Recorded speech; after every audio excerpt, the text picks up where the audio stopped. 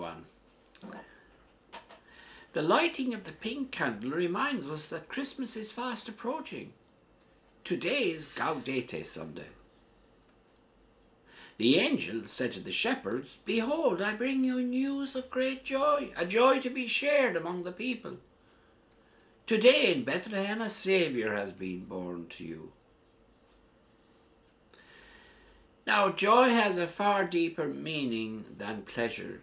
If not checked, the pursuit of pleasure can become the driving force behind many of our decisions.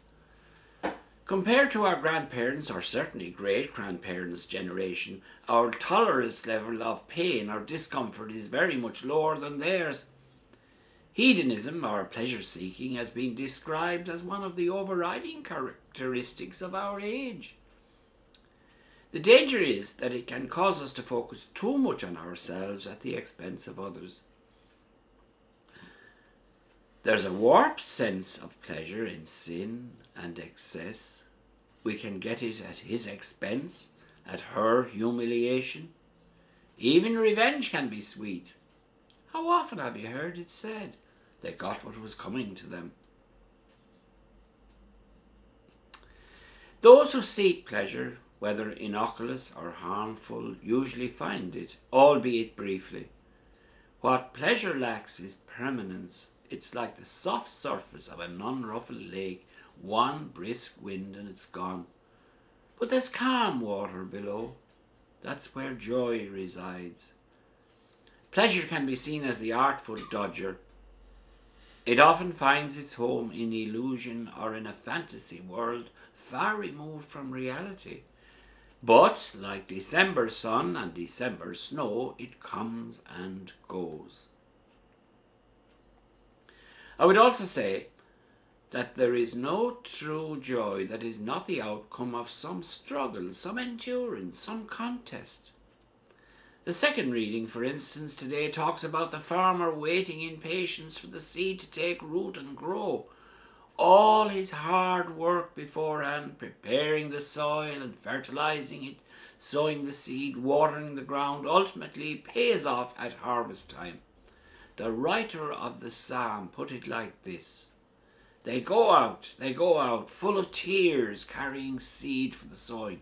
They come back, full of joy, carrying their sheaves. So just like the seed growing, Christian joy may take time to mature. It takes 9 months, for instance, before a baby is born, but joy is the eventual outcome when the baby arrives. Mary, despite the abject circumstances of Jesus' birth, must have experienced this joy, and indeed she said as much to her cousin Elizabeth. "My soul rejoices in God my Saviour."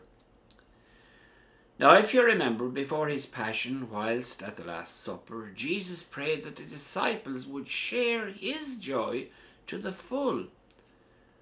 The same joy that the angel promised the shepherds, and that they are meant to share with others. But joy itself is contagious. Laugh and the world laughs with you. Cry, you cry alone, the saying goes. We talk about people being full of the joys of spring. Well, I had a businessman visitor, Anthony, here from Cardiff on Thursday night, and everything he said was uplifting and affirming. Even though I barely knew the man, he affirmed me in my priestly vocation. He certainly had the joy of the Holy Spirit radiating from him. So let us pray that the same joy of the Holy Spirit may also radiate from us this Christmas, and may no one be allowed to take it from us. Thank you all for listening, and God bless you all.